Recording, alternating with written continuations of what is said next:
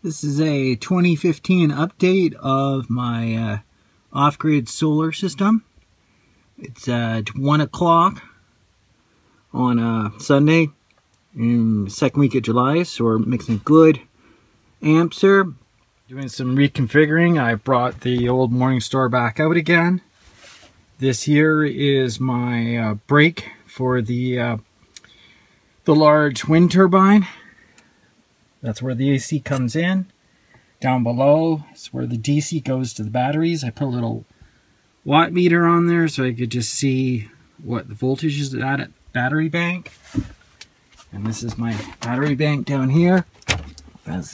Nothing's really changed, just configuration of wires and so on. Still got the 1500 watt inverter. It's been working just fine, no complaints.